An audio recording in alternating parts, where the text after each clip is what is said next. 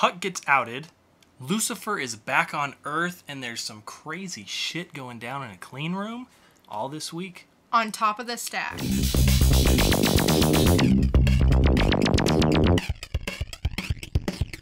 Thank you for joining us for this week's Top of the Stack, our weekly comic review where we bring you our top 3 comics of the week and we give you our honest reviews. This week, it is Image and DC on the list, so let's get it started with Huck number 2. So, Huck number 2 by Mark Miller and Raphael Albuquerque. What did you think of this? Well, I think it's an interesting story with how this guy is literally like the nicest person on the planet. And it's just like, this issue basically is just, he's been outed, everybody's outside of his house wanting help, and he helps all these people. We see about 5 different people ask for help, and in this issue we saw him help 2. And he's got that list he's making. Yeah, and he's making this list of people he needs to help, and you know, it's funny because all of his neighbors came in and were like, we gotta get you out of here. And he's like, no, I have to help them. And that's what I do. That's what he did in this issue. And I like it for that reason. And I like the art. And I think the story, though, is probably gonna progressively get kind of dark, maybe. I would imagine. Well, this one we get the very first pages, we see a woman has powers as well. Oh, I totally forgot to mention that. Yeah, she has powers as well, and she's linked to him, because as he's on the news, she looks sad about how he's been found. Right. Almost like it might be her son, and she dropped him off so he wouldn't have to live this life where she was captive. She had like a ankle bracelet on that kept her under control of that government kind of thing, yeah. So I mean, this is gonna expand, which I like. I liked her entering, like, ooh, this is a whole nother element. Yeah. And the end, which you know, gets even more. Like, does that person have powers too? Like, it's maybe, who knows where this is going. Yeah. So, but all in all, I probably give this one a Michael Keaton. Not quite a Christian Bale, but I think it'll get there. Yeah, I definitely give this one a Christian Bale. I thought the beginning and the end, you know, we kind of had some of the same in the middle, but that beginning and the end, what really brought it up. So Huck number 2 is getting a Michael Keaton and a Christian Bale from Geek'd Up. Which brings us to our next comic, which is Clean Room number 3 by Gail Simone, John Davis Hunt, and Quentin Winter. Going back to the story with Mueller, Ms. Mueller, Astrid Mueller, and her clean room and the weird, crazy shit she does there. I know. In this one, she's got another person captive, an Asian man named Joe Wei, or Joe Wei, something like that. He has an issue with touching the ground, and he's saying, like, it's because everybody's wrong. Hell is above us, heaven is below us, and when we walk, we're stepping on the screaming faces of angels. Like, this is such a bizarre comic. Like, how do they come up with that? I don't know, but it's amazing. And it's like, you get these flashes from her clean room to the main girl, Chloe Pierce, who has now left and on her way home. She's at a gas station, so you're from the clean room to the gas station to Chloe Pierce's house where somebody's breaking in, and the neighbors are trying to subdue that person or get that person to leave. So it's just going back and forth through there, and you know, she's having visions in this bathroom. And she's bringing this Mueller's bringing this Asian man through visions where he's seeing crazy stuff, from fishing in a river to alien abduction and possession. Like, this is going all over the board.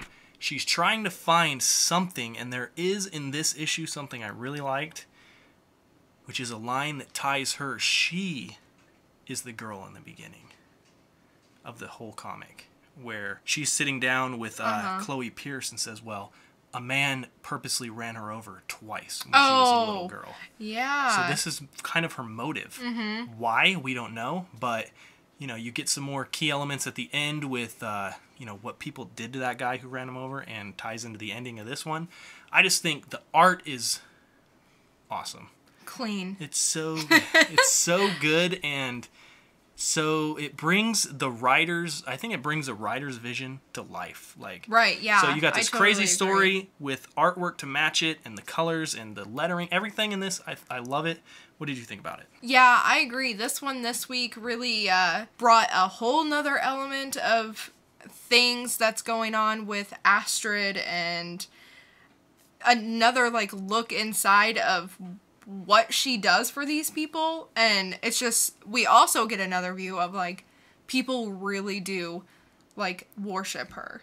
Yeah. So it's Like that Asian guy even says, "Can't you just leave me here forever and I can disappear?" yeah, he never wants to leave. Yeah. So yeah, I really like it. I probably give this one a Christian Bale this week. And I'm giving it a Christian Bale as well. So The Clean Room, number 3. Great story, great art, all around across the board, is getting a Christian Bale from Geek'd Up. Which brings us to our last review of the week, which is a Vertigo number 1 by the name of Lucifer.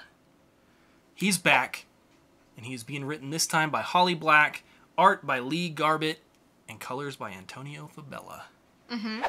This one, as we heard from the solicits, it's basically catching us up on what that is. God is dead, and Lucifer is being blamed. Gabriel is trying to track him down to get answers and take him down, but there's more to it than that. We see that from the ending. There's a lot more. Well, we know that Lucifer is back. Like, so he went away, left Earth, left the heavenly realms, went away. Right. He's come back to Earth. When he came back, it shows us at the beginning, all these people are going crazy now. Even animals are acting bizarre because of it. Right. He's building his empire again. You know, he's just doing his thing, and I like his banter. He's got banter with people, kind of like Constantine, you know. The one thing that, besides the story, that I really liked again was the lettering. Yeah, You can tell the difference between characters almost with how the lettering works, and I really, really like that, because I feel like in a lot of comics, you know, it's just kind of the same lettering throughout with, you know, some other... Yeah, like bold words, things like that. Right, but with this, they, like, took their time with that, which they actually I made, really... like, different fonts, like scratchy fonts for demonic things. And right. Yeah. So that's one thing that I really wanted to give a shout out to, because I definitely noticed it and I liked it.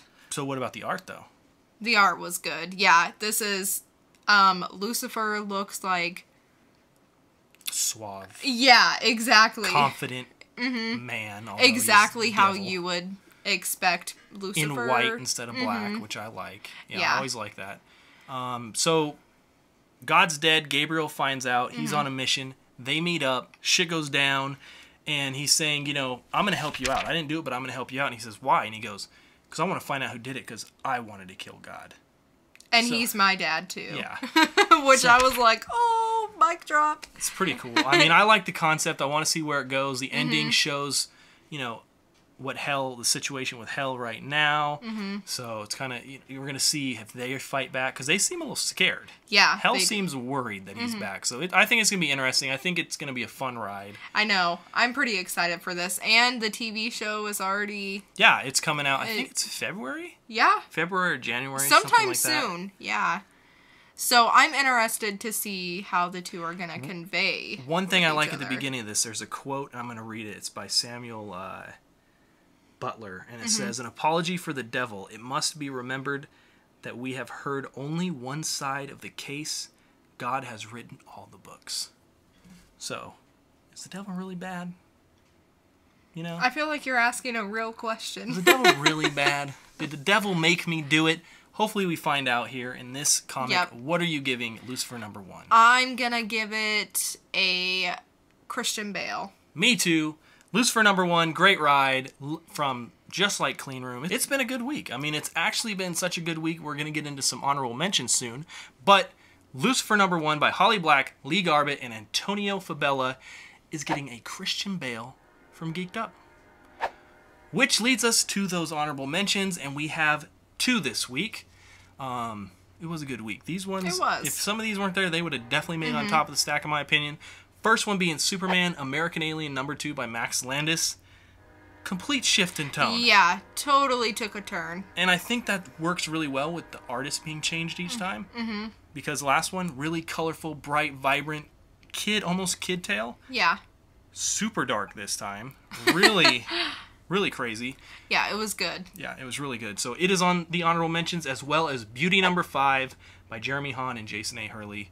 Because we got some answers there. The story has picked up, Really and we are learning some stuff about the beauty and everything that goes along with it. So definitely pick that one up if you are reading it. All of them. So that is basically 5 good reviews there. Yes. 3 of which we only handled on top of the stack, but make sure you look into each and every one of those.